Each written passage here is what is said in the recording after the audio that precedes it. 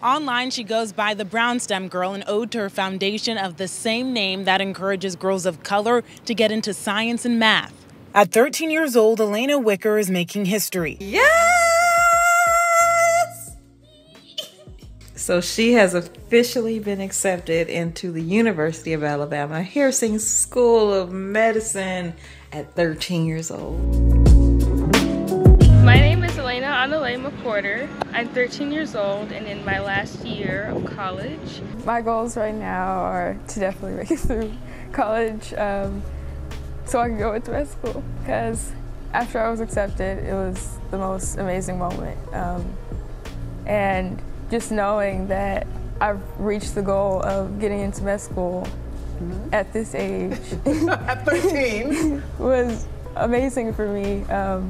Because my goal was to become a bioimmunologist, the study of viruses, and really help communities. I wanted to get involved. I love to volunteer. I've done that since I was young, like when I was— You are young. Yeah, Since you're young.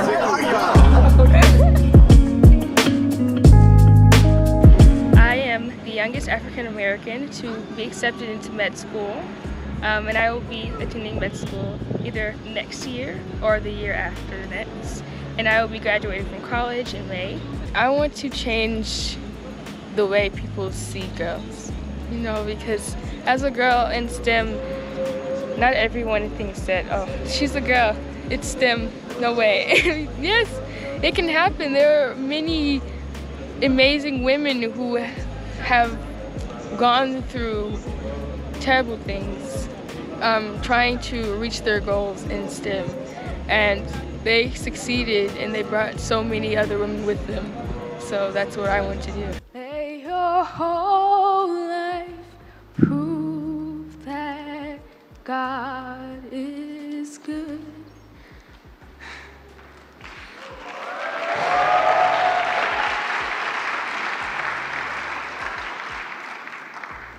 That is my prayer, that my life shows that God is good. Alina, congratulations on this prestigious recognition. It's so well deserved, and for the members of the organization, you should know that not only are you celebrating Alina's many accomplishments or academic achievements, but you're also celebrating her desire to provide all those gifts, all those achievements for the betterment of others. It's such a blessing to be here on the continent of Africa and in Rwanda.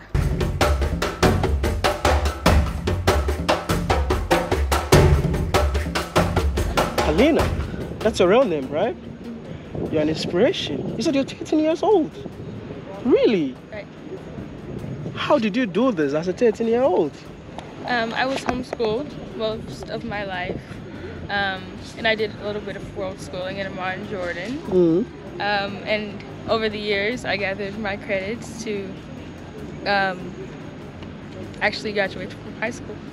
And they called me out of the blue one day and said, "You have enough credits. Would you like to come to graduation with your homeschool coalition and graduate and go to college?" And I was like, "Yes, I'd love to." We planned the dates. I walked up on the stage. I was handed my diploma, and I graduated from high school. And I think it was either that year or the year after that year that I started applying to different colleges. And a few colleges that I had in mind were Oakwood University and Arizona State. I had a scholarship at Oakwood, so I went to Oakwood, and then after being accepted to Arizona State, I also got a scholarship at Arizona. So I'm in both colleges with a major in biological sciences, biomedical, and it's just been going great.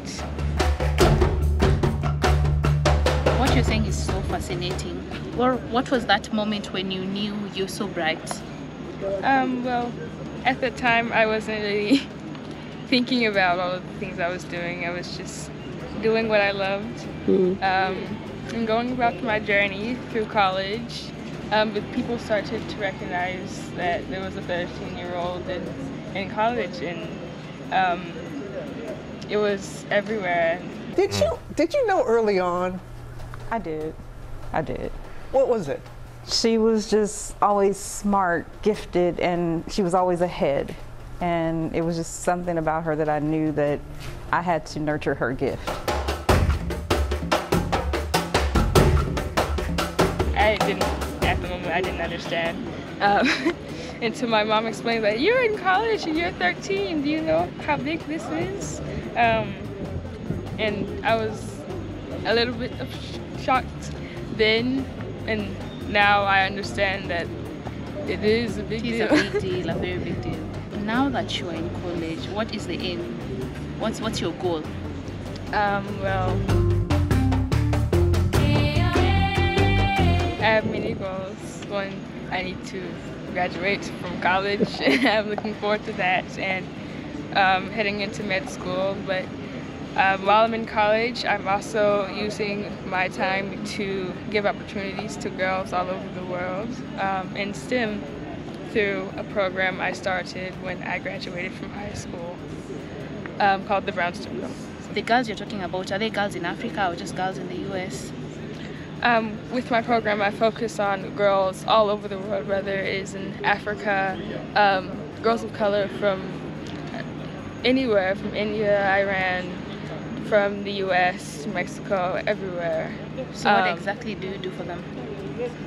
I give them lots of opportunities and scholarships to mentorships and taking them across the world to learn STEM, because that's the things that the people who supported me and my family have given to me, and I wanted to give them the same, because I wasn't just handed those opportunities. I had to work for them, and there are girls out there who are willing to work for these things, but they aren't given opportunities like I was given.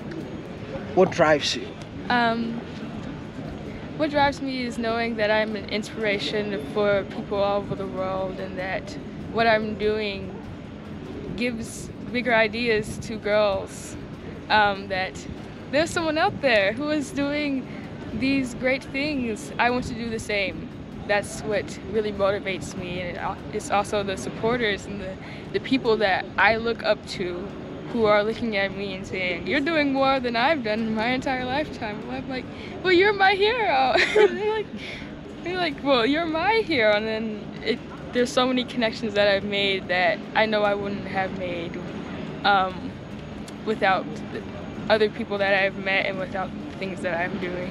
So what do you say for all those, regardless of age or whatever, who want to go out and like attain their dreams and go for what they want? Well, first I would say don't let anybody tell you no, because there was a lot of people who told me no, or that I couldn't do what I dreamed to do. And I also had that support system. They were there when I needed them, and they gave me that support to say, don't give up on your dreams.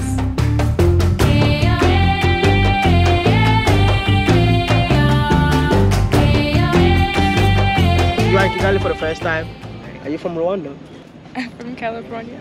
Born and raised in California? I was born in California, in Fontana, but I was raised in Texas. You moved from California to Texas? Yes. Why would you move from California to Texas?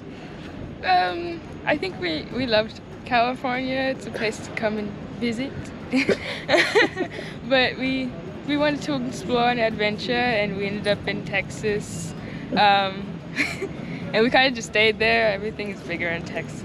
That's what I hear. And now we've moved, and we are staying in Texas. And I think your parents should be so proud of you in terms of what you've been able to achieve at the age of 13. It is our distinct honor to present this year's Cuba Young Achiever Award to Elena Anale McWhorter. Please welcome me. Elena will accept her award center stage. A round of applause, a round of applause. Yes.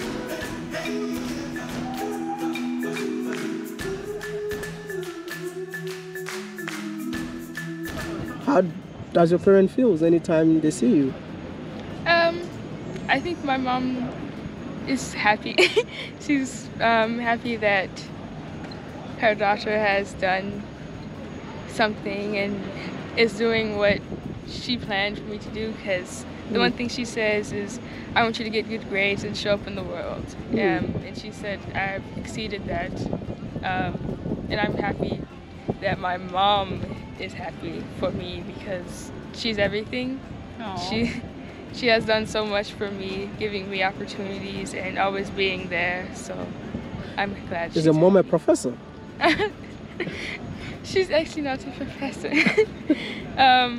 As she says she's my mom, but she's more than just a mom. Wow. There's no words that can explain it. Thank you to my mom. You are the absolute best. As a little girl, you were always determined to give me opportunities over things. So I want to know, how does it feel like being an African American living in America? It feels great to know that I am an African American and I'm doing great things in America, but there are also big opportunities that are missed for African Americans in America, because as African Americans, we don't get those opportunities that others get, and I think that's important for why I started my program. Because the girls all over the world and people of color all over the world, they deserve those opportunities. And how I say it is, African Americans, we want those opportunities. People may think that we don't deserve those opportunities, but we work hard for what we have, and we definitely deserve all of the opportunities that should be given to us. What kind of opportunities are those?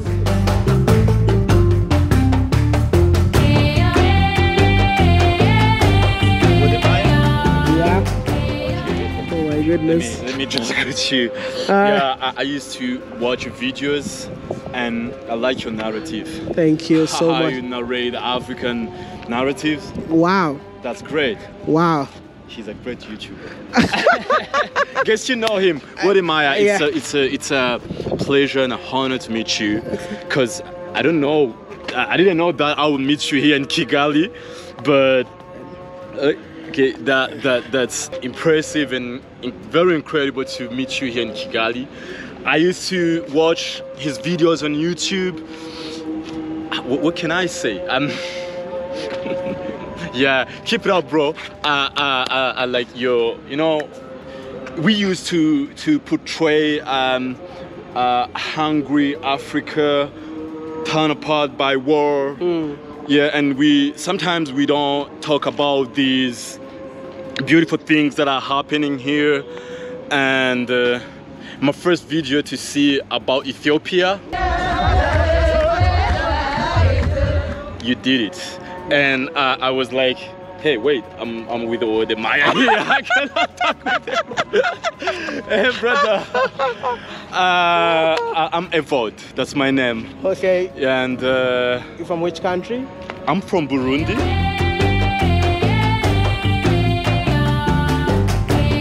Shake your hand. Oh, wow.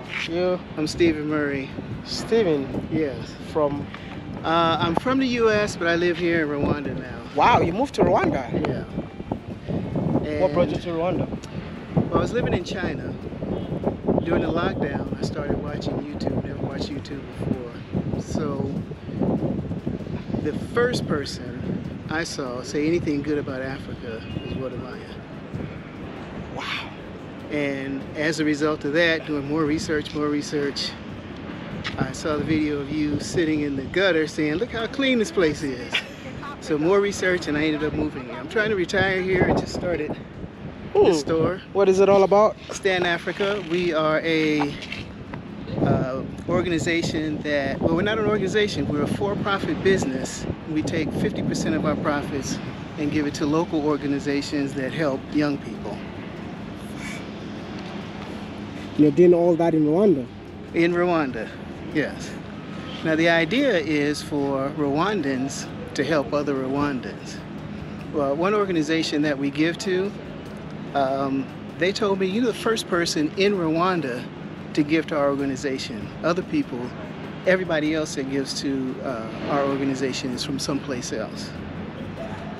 So that's the idea. Rwandans helping Rwandans. If we can grow enough, it'll be Africans helping Africans. Your message to Africans living in the diaspora? Come to Africa, visit, live, retire.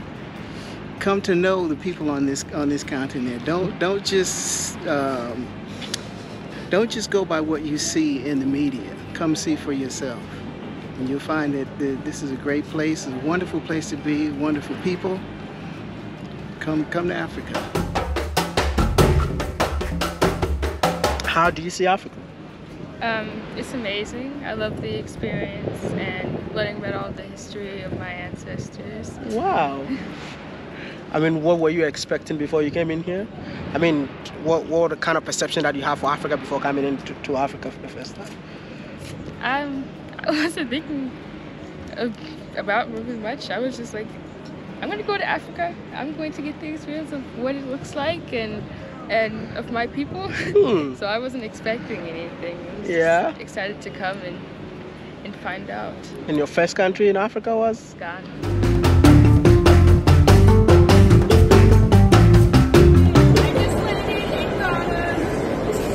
I'm excited, and I want to say thank you to the lady for honoring me and for the kids for honoring me. Thank you for coming. Dubai. Wow, how was Ghana? It was great. I actually got to meet a lot of amazing people, including the Minister of Education. Wow. I got to go to some of the memorials, W.E. Du Bois and some others. And it was just an amazing experience about my history. Okay, and we are in Kigali filming this video. We have to continue. Tell me about the opportunities that you think African Americans are missing.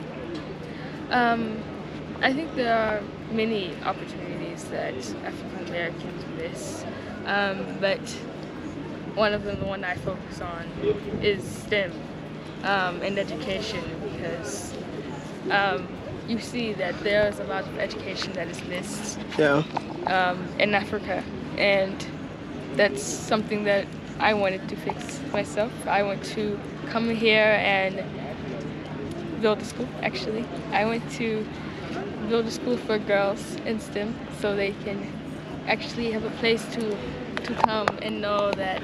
In addition to just excelling academically, you've been pretty busy in terms of philanthropy and community work, and you actually started a nonprofit called the Brown STEM Girl, right? So tell us about that and what made you want to start it. My organization, the Brown STEM Girl, creates opportunities for girls of color all over the world. My focus in STEM is healthcare and being an advocate in healthcare to underrepresented communities. I have received proclamations from governors in California and Texas declaring April 30th Brown STEM Girl STEM in the City Day. On this day, I will be hosting in Los Angeles, California, the largest gathering of brainiacs and smart girls in STEM for girls all over the world.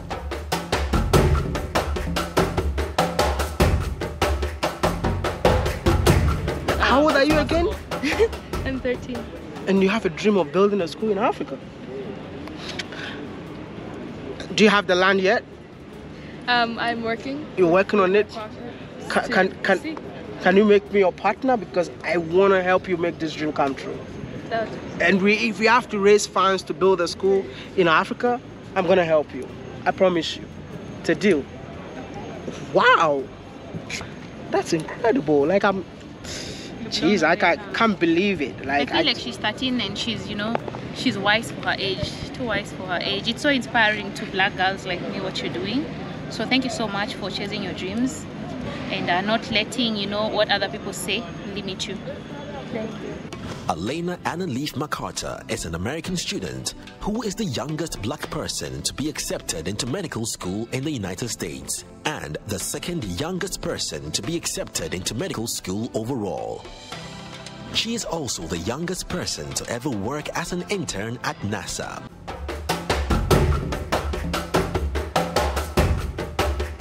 heard you had your internship at NASA.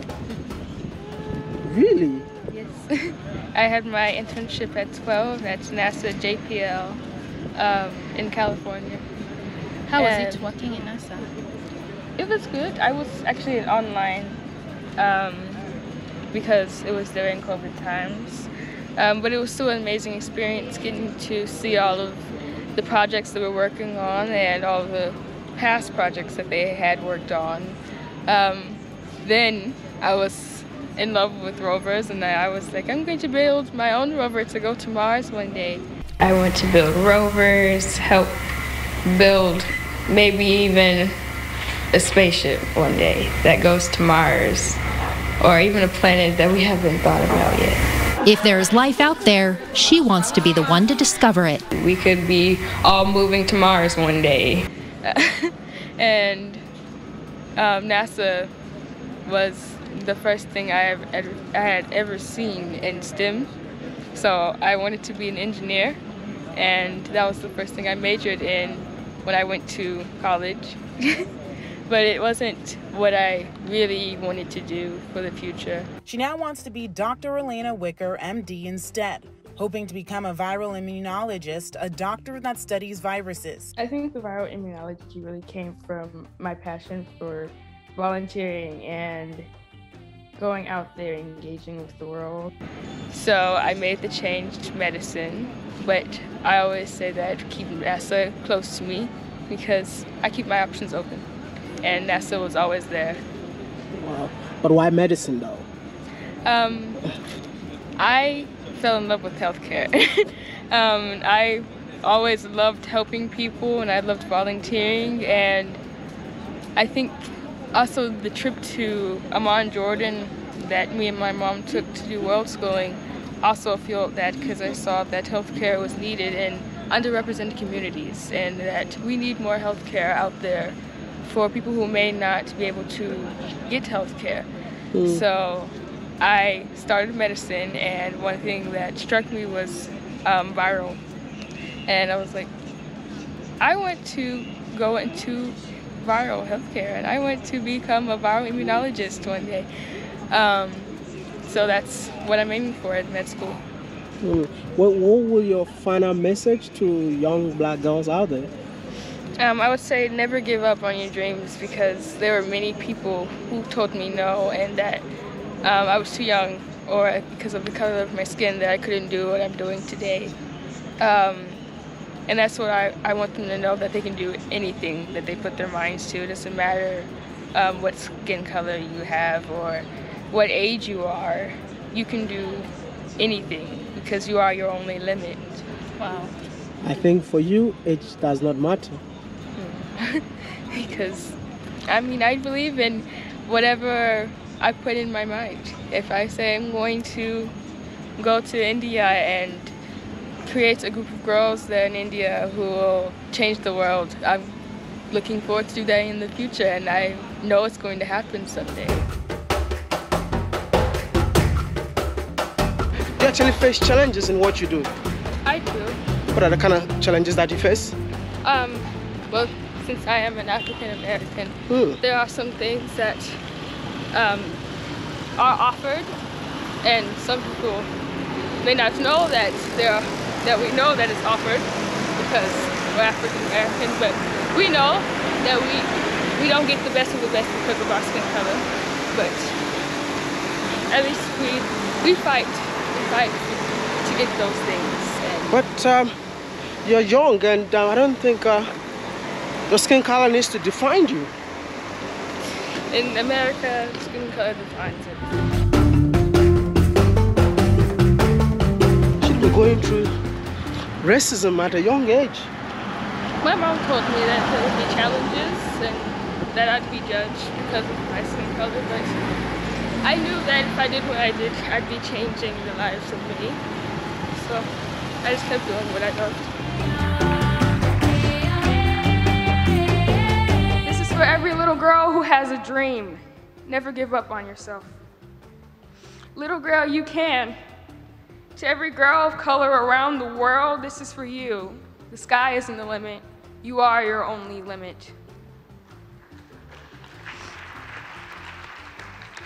Little girl will forever advocate for you and create space for you. To all the amazing women who have left the imprint of their feet before me, so I would have a light and a path to see. I now will leave my imprint for little girls like me. Where can people find you? I'm on Instagram, Facebook, and LinkedIn. On LinkedIn, it's Elena Anale, but Facebook and Instagram is The Brown Stem Girl. And you can also go to my website, thebrownStemGirl.com.